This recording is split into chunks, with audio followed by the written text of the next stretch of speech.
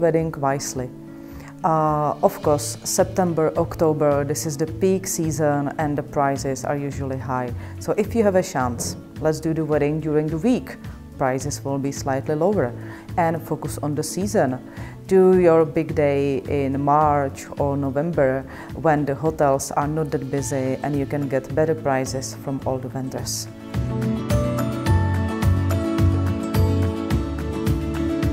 First and most important, please find a professional team. Only those who are super experienced in what they are doing will make you feel comfortable on your big day.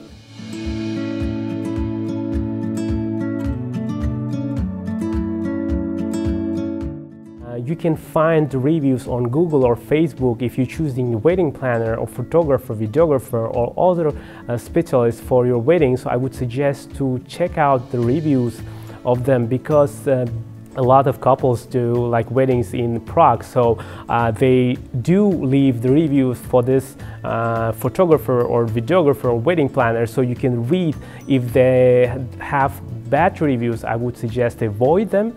So from the reviews, so you can find the best specialist for your wedding. Come to Prague in advance, choose your vendors personally. We can arrange for you site inspection so you can decide on the ceremony reception venue. We can arrange meetings with all the professionals. You can meet a videographer, photographer, do the trial for the hair and makeup, for example.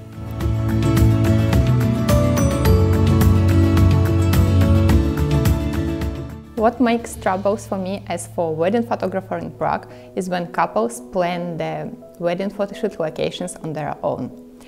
Of course, usually they want to have the most recognizable sites at the backgrounds of their photos, but they don't consider other facts like bad lighting and mass of tourists and remoteness of the locations. So please trust your photographer.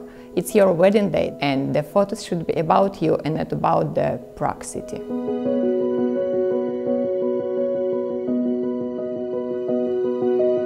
Make your guests feel welcome. Inform them in advance. When is the wedding gonna be? What about the flights, about the accommodation? Create the website so they get there all the information. And if you can arrange for them pre-wedding dinner, so they know the Prague a little bit, we can arrange boat trip, make brunch the day after.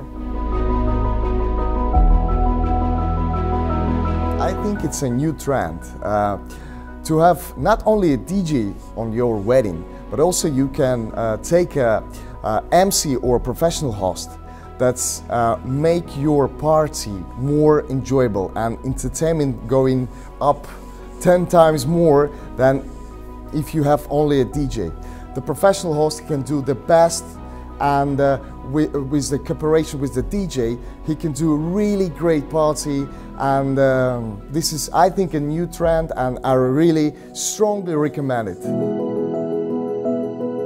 If the budget is lower, you can go with buffet. It's usually cheaper than served menu. You don't need to choose expensive champagne. It can be just Prosecco. You don't need to pay for all the spirits for your guests, and you can just block some sum of money that you will spend for it. In short, don't spend money on less important things. And instead of booking a 5-star hotel in the very center, you can consider booking a spacious, beautiful apartment just 10 minutes walk from the Old Town area. Many people say that we can do just the photos, we don't like to be on the video, we just don't enjoy it. It's really a big mistake, because you will eat all the food, drink the wine, the flowers will just go away, but what is forever? Photos and video. So if you can, do it please, because this is memory for the rest of your life. If you have a wedding ceremony or reception or this hotel in different location and you don't get the transportation for you, for let's say for the guest or for the crew, the photographer or videographer, because sometimes couples say like, we will just take a taxi or just call the Uber, but I think it's not the best option because everything is planned. So we have to be, this time we have to be the on the location, this kind of stuff. So waiting for the taxi or Uber, we're losing precious time. So I would really suggest to get transportation which is wait for us. We just hop on, we just drive to some other location, do some photos, videos, or we just drive from one ceremony place to reception, this kind of stuff. So we don't just lose time. So we do get more footage for more photos with it. So I would suggest to get transportation for your wedding day.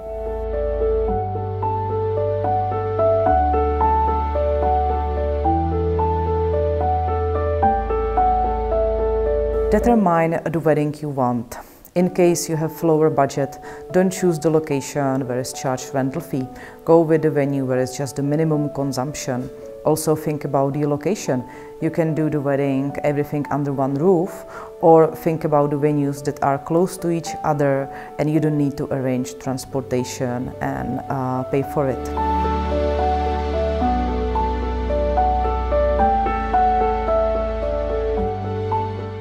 So please remember that wedding is not a photo shoot, and just enjoy, relax and take it easy.